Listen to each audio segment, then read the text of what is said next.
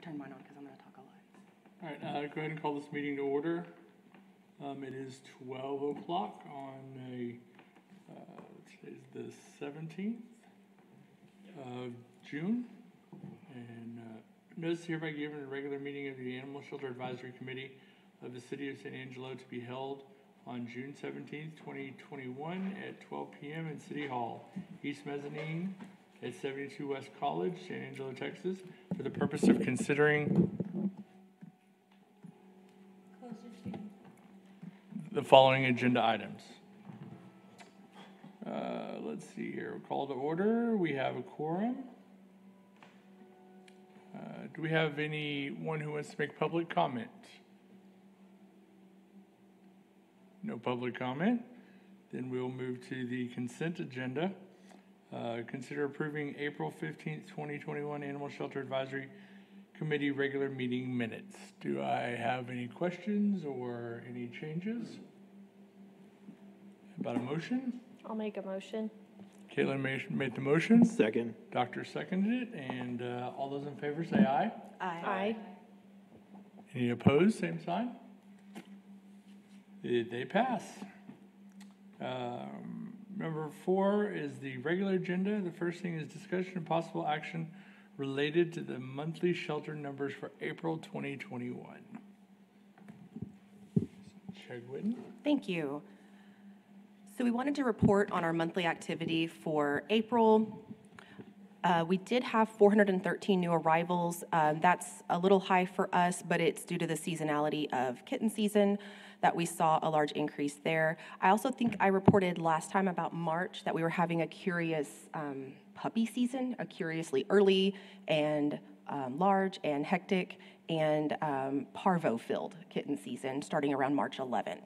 And so that continued through the month of April. So a lot of that intake was young animals, 4 months and younger. We did have a Pets Alive site visit in April to help support our practices related to parvo, and really we broadened it to a lot of other things as well. So we did get some good feedback and support. We did have 92 animals adopted, 109 transferred out, always a bonus when that's over 100. We had 152 animals redeemed by owner, 26 of those were wildlife, and the remainder were traditional, reclaimed by their owner. 25 were deceased, and I do have more information on that. So we finished the month with a relatively low population in the shelter of 310 animals. The majority of that was dogs. We were still running real low on cats because of the large transports we had as a result of Winter Storm Uri, that we were able to send quite a few of our cats out of state through our partnerships with Concha Valley Paws and Pets Alive. So April was another stellar month with us, having 93% of our animals released alive. This is the 6th month in a row being over 90%. And just to shed some more light on those animals that we lost in April, 25 were either euthanized or died in custody, 13 were cats, 6 were dogs, and 6 were other. We did have 2 deer and a variety of other wildlife that we euthanized for injury. We generally do refer deer to the game warden, but there was a training where all the game wardens covering our area were out of town. And so they were in animals in need of immediate attention, and so that did fall to us to take action on. And then another way to break that down, of the 25 animals that died in custody or were euthanized, 20 were sick, injured, or failure to thrive, and 5 were aggressive or because of a bite incident. And then one way to break down our performance for the month of April, 21% of our outcomes were adoptions, 41% were returned to owner, 31% were transferred out, and 7% deceased, which gives us that 93% live release rate. And that's your April. Awesome. It's great to see such a high live release rate. Mm-hmm. Also, good to see the return to owner being, 40%. So that's actually really nice to see that. Because, in all honesty, there's a lot of dogs and cats that end up at the shelter, and, the more that actually do have a home to begin with, the better they are. So for sure. All right, does anybody have any questions about the numbers? All right, we'll move on to discussion of possible action related to the monthly shelter numbers for May 2021. So May didn't fare as well. May is always really tough for us. It's the height of kitten season and the beginnings of parvo season. Our intake stayed high with 410 new arrivals. We had 64 adoptions. A lot of that's related to, end of school year and Memorial Day. Adoptions kind of slow down as folks are traveling and dealing with family issues. We also had 81 animals transferred out and 146 redeemed by owner. 31 of those were wildlife. So we did have more deaths in May than prior months at 42 animals either died in custody or euthanized. And we finished with our population at the shelter much increased at almost 400 animals. We had about a 30% increase in the number of animals we were housing from April to May.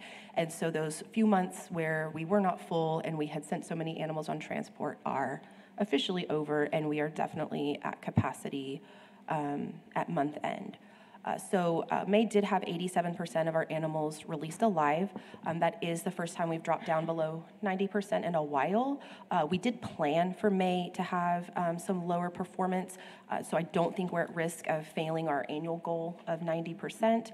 Our goal for May, I think, was 87.5, and we were so close to that. So improved from last May, not as good as prior months in this same year. And of those animals that we lost, 42 either euthanized or died in custody. 34 were cats. We're still struggling with those neonatal cats, as well as feral cats attacked in the field. So if we have a cat that's wild and she suffered a dog bite or something like that, it is something that we're unable to treat and administer any kind of care. And so those are cats that unfortunately have to simply be put out of their misery. So that was included in May as well. 5 dogs, and then you see other was vastly decreased down to just 3, 2 raccoons and 1 possum that were injured in the field. We do reach out to wildlife rehabilitators, but just like us, they're very limited on resources and offer care when they can, but sometimes do have to say, I'm not at a position to take on, a raccoon to rehab at this time. And another way to break down our animals that we lost, 39 were sick, injured, and failure to thrive, and 3 were due to aggression.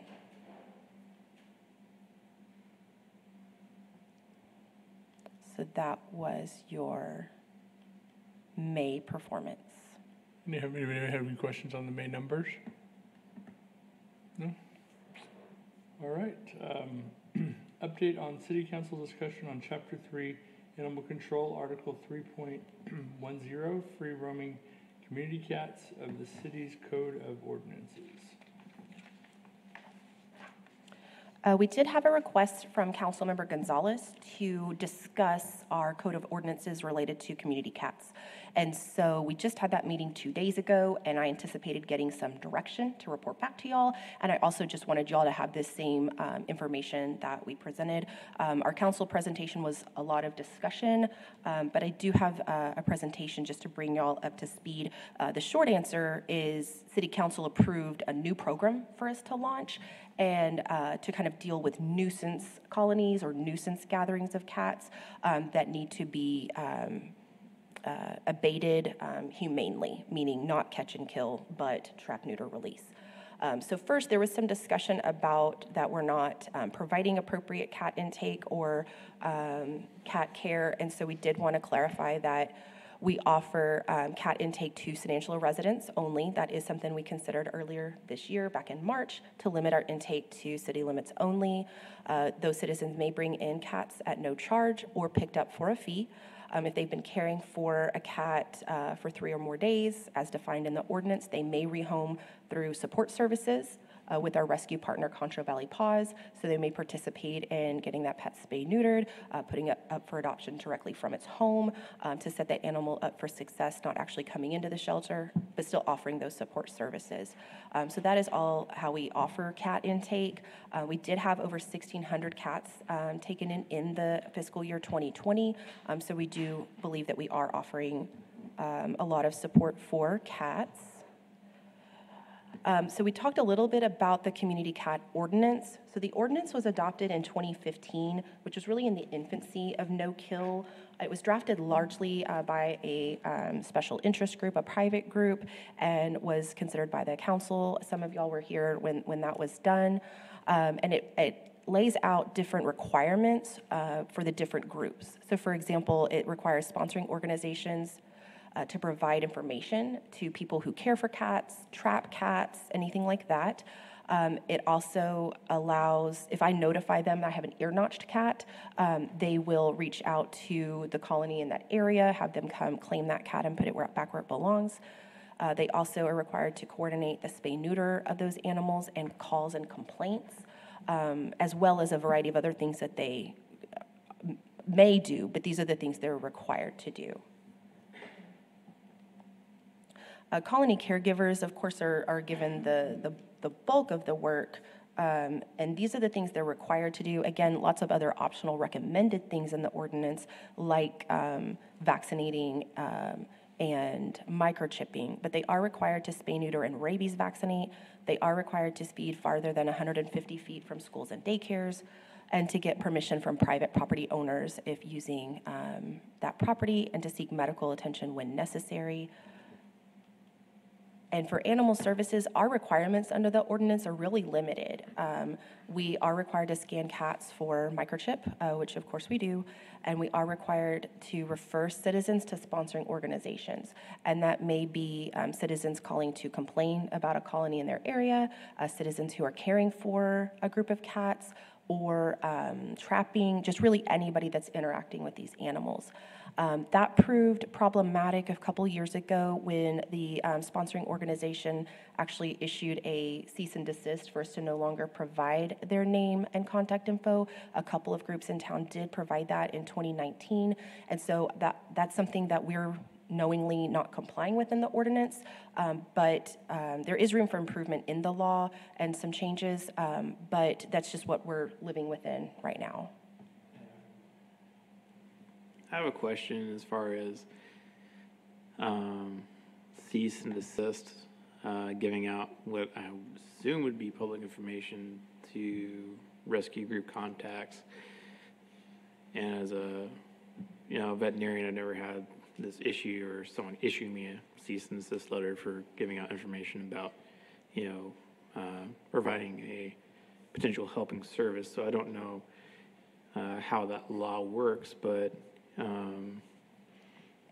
is that actually an enforceable legal action against the city to not be able to provide that information to the public, or is that just trying to not stir any more hard feelings or ill goodwill? If the groups don't wish to be contacted, then I'm not going to be the one to force that issue. It's just more of a general question because I don't have knowledge or experience with that problem in my life. So that's all. And frankly, I didn't either. And so when I received the first one, I did provide it to our city attorney and asked for guidance on how to proceed. Was there anything further we needed to do? And she said, no, just simply comply and don't give out their name to citizens or people in any way.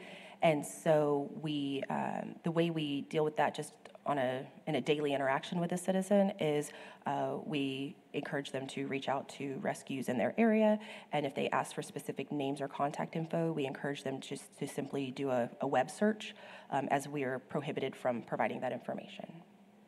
Certainly, within our coalition and partnership, we do try to serve citizens the best that we can through the services in our contract with Concho Valley Paws and our services through the city. But if, for example, if it's someone who lives outside city limits, or someone who has been caring for the pet but doesn't want to participate in rehoming services. That's simply how we handle it, is to encourage them to do a web search for rescues in their area, so that we are compliant with that edict.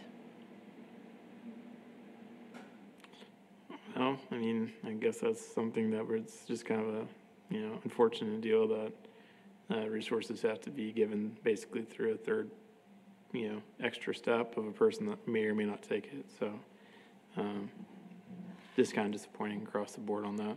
So, but thank you for answering the question. Absolutely. So can another organization be nominated as a sponsor organization? I mean, according to the ordinance, you've got to have one. Someone's got to nominate, or it's got to be nominated, and you've got to have a sponsoring organization.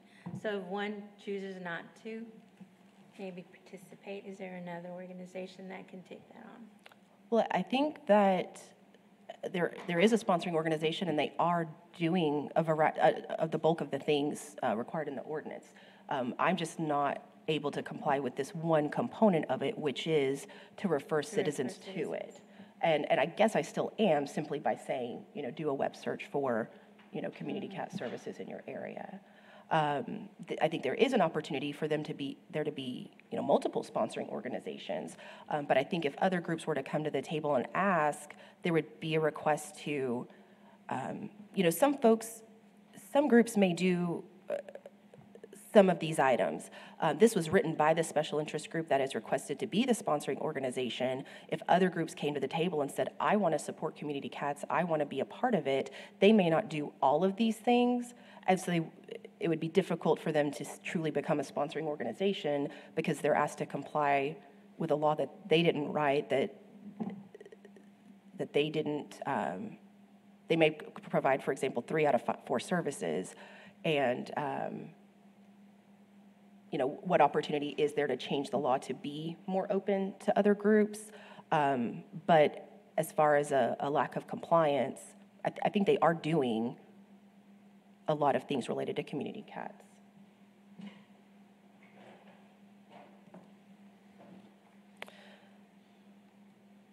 The ordinance also provides that this group may set policy. When I started in late 2017, up to kind of mid-2018, the practice was that if a community cat came in that wasn't ear-notched, that cat was euthanized as unadoptable. And so that's something that we were uncomfortable with, and we wanted to seek resources for. And so in 2018, this group was able to consider and approve a shelter neuter return program. And so I was able to harvest about $20,000 in salary savings for the spay-neuter of cats coming into the shelter. And if they're candidates for return to field, we would go ahead and do that. So we did that through the end of 2018, all of 19, and a lot of 20, until those funds were completely expended. That does provide for the most humane outcome for the cat in question. Cats serve a function in our ecosystem. We believe the community is well served by these cats being back where they belong. And I did have some more information about the vacuum effect to go over with council. I think a lot of y'all are well versed in that, so I'll go through it quickly. But as you'll recall, we did that program for quite a while. Almost 1,000 cats run through that program. A lot of successes there, but by late 2020, funds were fully expended. We had to unfortunately halt the program. Salary savings were frozen by city council due to coronavirus, and no additional funding was approved through the budget cycle, which I did request and communicate, but it was a difficult financial time for the community, which I completely understand, of course. So it was short-lived that we were returning to field cats that were unaltered, less than 3 months, when Concho Valley Paws was able to deploy resources to pull all of our community cats, which is our current practice now. So we take in community cats, identify them as candidates for return to field. Concho Valley Paws incurs the expense of spay-neuter and the rabies vaccine, and then those cats are put back where they belong. And just really briefly, to speak to the vacuum effect and why that is just really the best situation for the community, is that if you just take cats out and remove them, new cats from outside move in, fill that empty territory, cats continue to breed and reproduce, and we've proven again and again that decades of catch and kill does not work. I ran a quick report in Pet Point. We've had that software since 2013, 2012, so fiscal year 13, which was our first full year with it. And this shelter has been responsible for the death of 20,000 cats in that time period.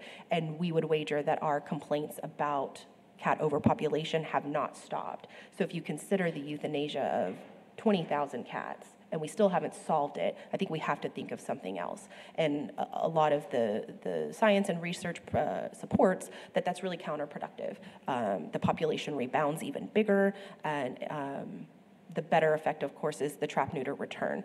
So the population will stabilize if you're putting those spay-neutered cats back. It also stops the stress and nuisance. I think that's a lot of why it came before the council, was because, one, it's kitten season, so there's lots more activity with cats right now, and so people are seeing it more than they are during other times of year. But two, I think the main complaint and the main description of nuisance is the mating behaviors, the yowling, the fighting, the spraying, and everything that goes with that. And really, spay-neutering cats and putting them back will mitigate a large amount of that. So that's just... I would like to interject something Yes, here as of far course. as the vacuum effect goes.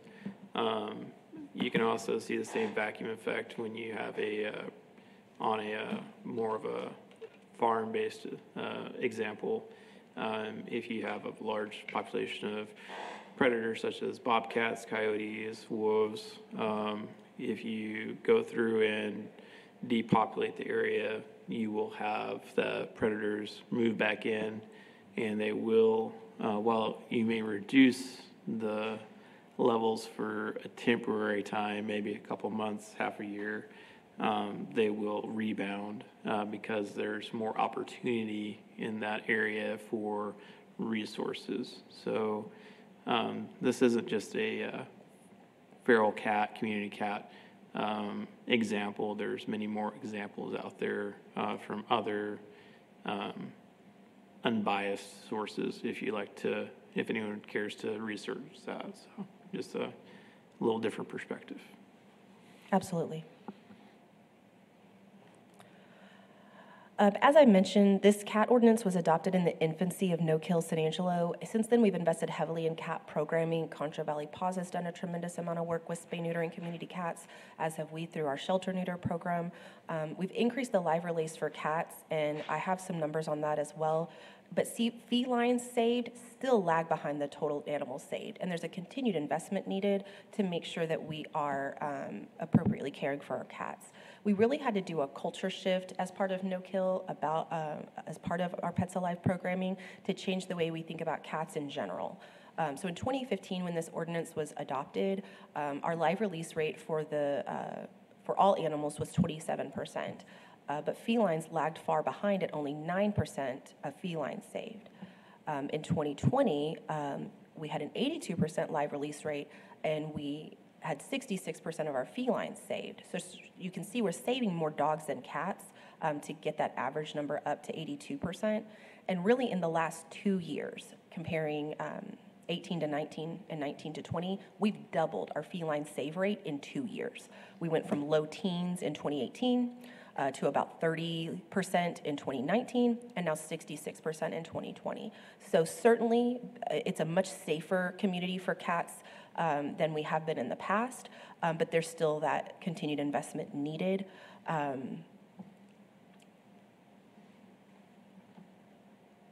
So when the council mentioned that they have these colonies that are nuisances, and I do want to be careful that, there are colonies of cats that are cared for by a caregiver who does have responsibilities as outlined under the ordinance. But there's also a tremendous number of, I call them naturally occurring community cats. They're not relying on a human food source. They don't need a lot of intervention from people.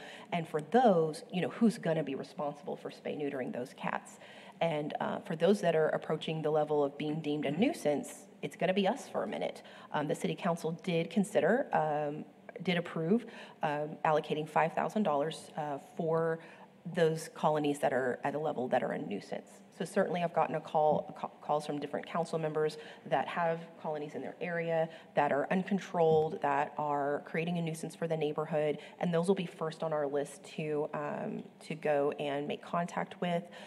We were able to, after the council meeting and their support, meet with PAWS leadership about kind of a public-private partnership on these nuisance colonies, where that $5,000 is flexible on, perhaps I could pay staff overtime, and PAWS can leverage some spay-neuter grant dollars specifically for colony cats, and we can maybe have more bang for our buck to be able to impact even more animals.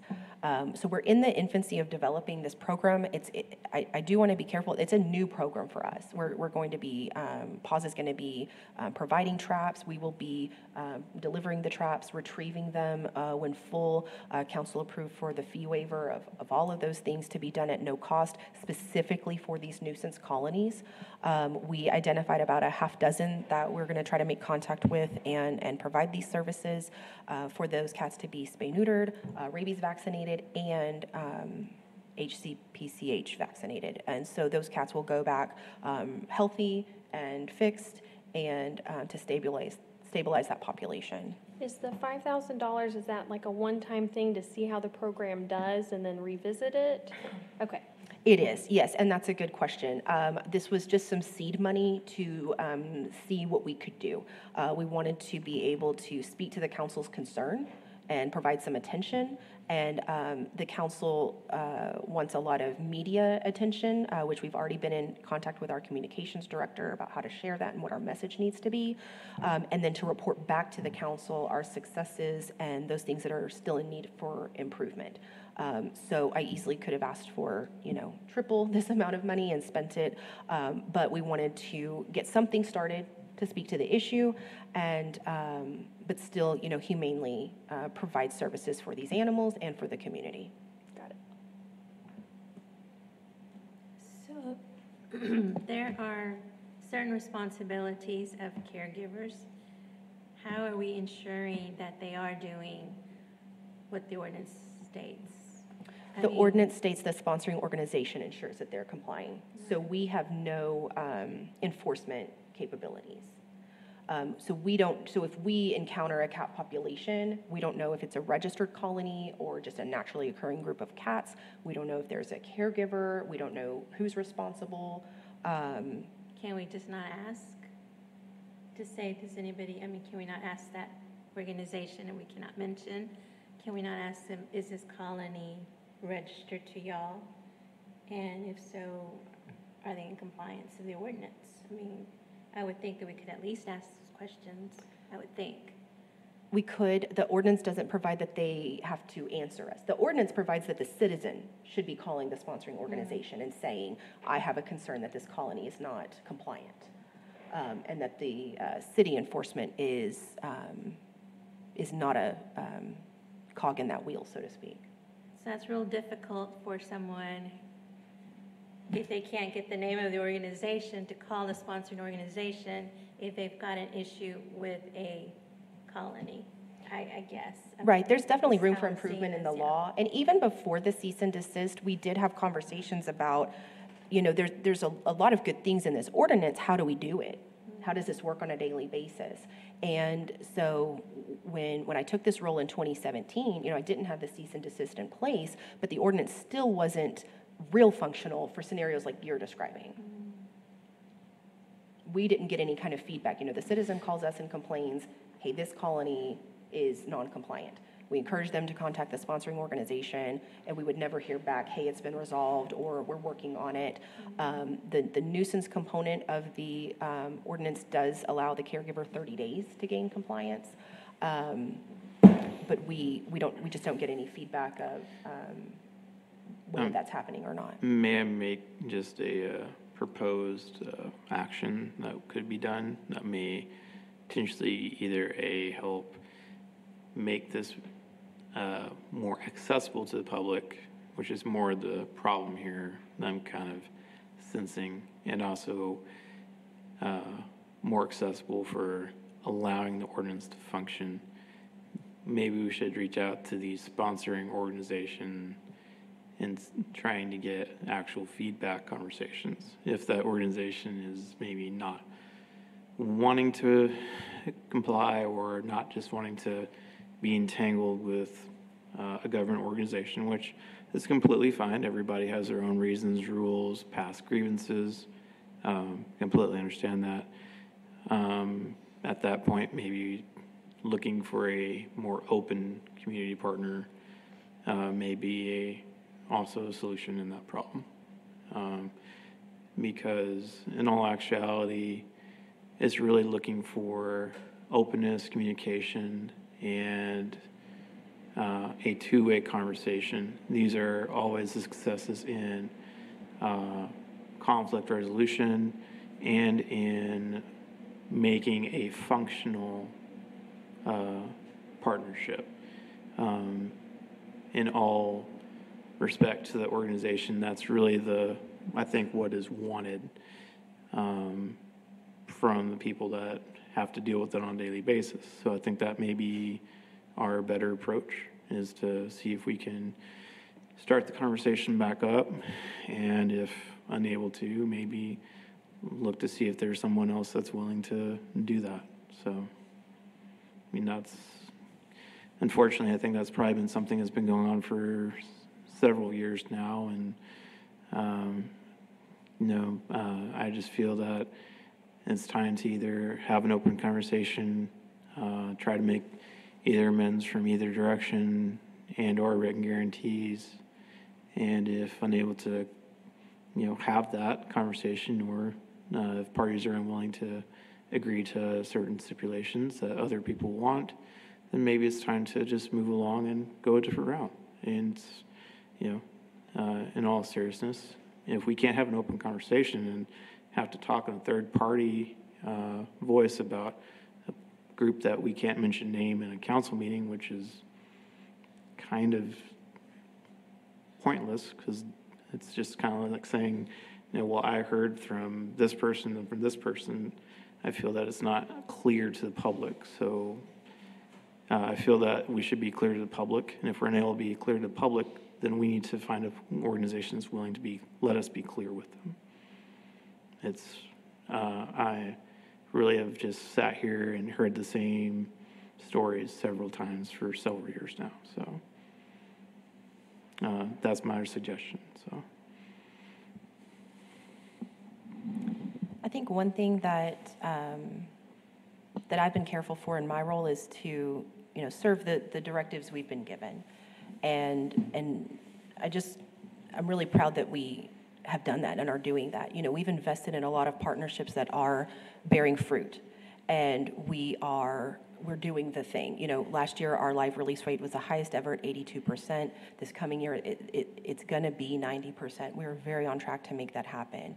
And so while there are some parts, for example, of this ordinance that are clunky and room for improvement, in our daily operations, we're thriving and succeeding, and our animals are as well. Oh, most definitely so. And I'm not in that particular statement or proposed, tried to do course of action to either reestablish communication and open up to being that, is simply with this one particular section. The rest of the Austin Pets Alive, Contra Valley Paws, there's also a couple wildlife rehabilitator groups. I don't really know if they want their names given out too much, so I'm not going to say that, just because apparently that might be a little bit of a touchy subject for some people, so I'll just try to respect everyone's wishes on that. Being able to have those conversations and say those names out loud makes it just more free-flowing and able to give people other ways to see what these come from. I just feel, openness, being honest, secrecy is a horrible thing, especially on something that should be a community project. So, and I do commend all the programs that y'all have actually set up and run. Those have started to show fruit, and I just wish other people would actually also be more willing to help with that as well. Because in all honesty, there's more than just one organization needed to truly accomplish this goal, and more local support gathered, the better it would be. So it seems like a lot of little chiefdoms and not enough just focusing on the greater good. So, but I do, and I have seen the results from other projects, and they've been very good. I just, on this particular one, feel like maybe it's time to either hammer it out or move along with a different prospect. Okay.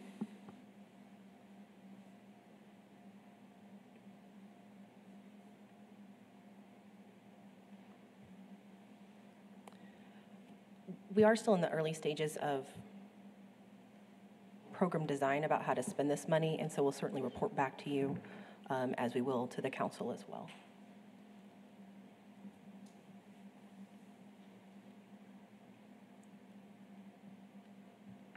Anybody else have any questions? Do we need to make a motion to approve? Or This one happened kind of backwards, where the council approved it before y'all did, so it was mostly an update, and for that, I apologize. It was just weird how the meetings fell. So I don't think there's any action needed. Okay. We'll move on to the last item, update on any stray livestock practices. Yes, I'm sorry, can I borrow that part? I don't have a PowerPoint for this, but I did want to give y'all an update. There was something I became aware of that we were non-compliant with, and I was uncomfortable with that, as was our city attorney. So just to kind of clarify, I don't have a presentation on it, but just the memo I put in y'all's background that there's a state agriculture code that speaks to what should happen with estray livestock. So any hoofed animal that is outside of its enclosure, if it's in the city right-of-way, is considered estray. There are certain requirements set forward in that state statute that you have to do. For example, you have to keep a log of all known livestock owners in your area and their brands and tags.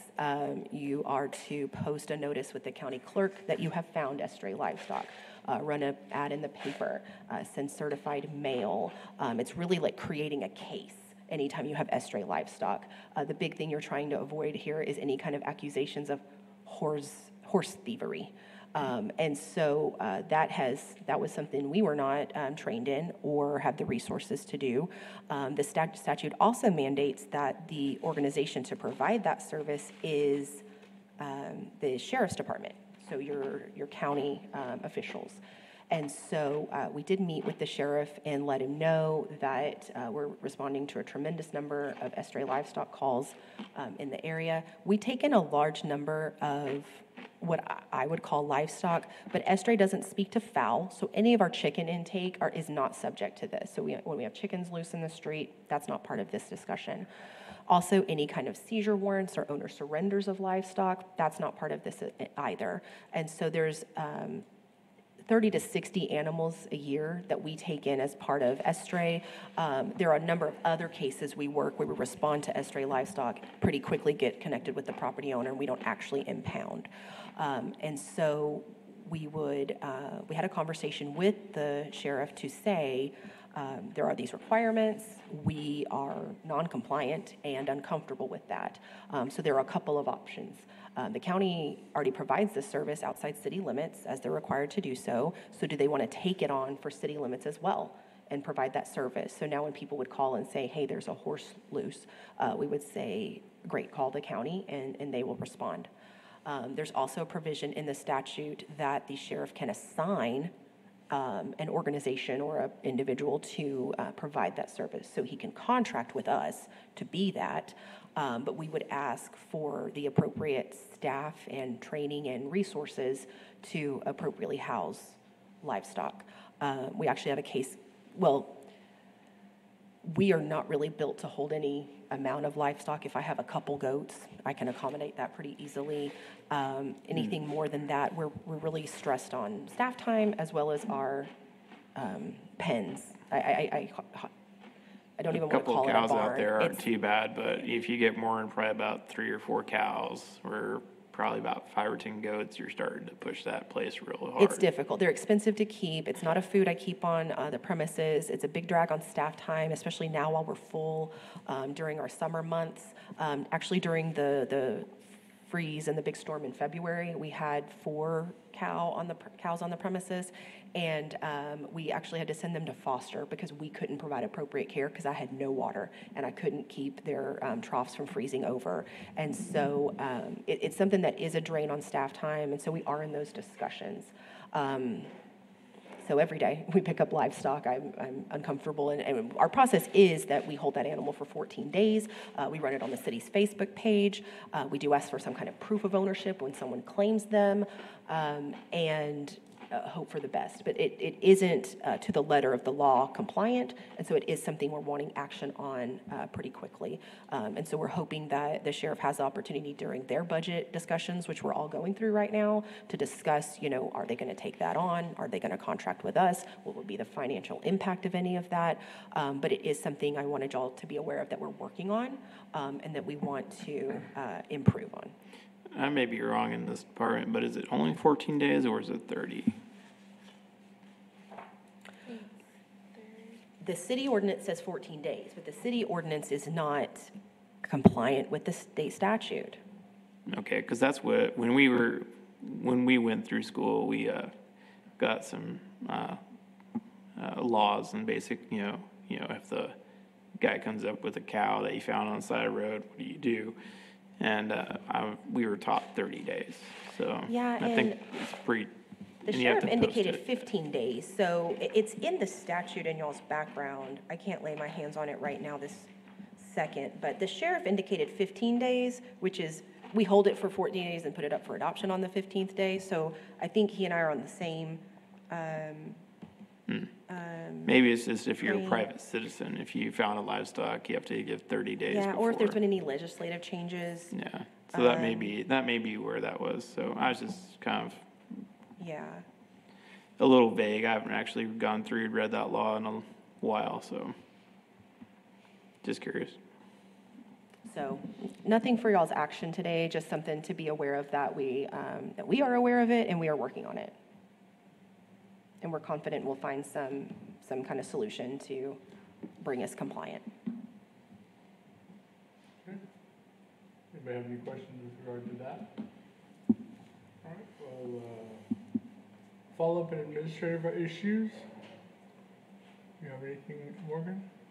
All right, well, then that brings us to an adjournment. Do I have a motion? I'll make a motion. So moved I second. and second. Out of here. Thank y'all.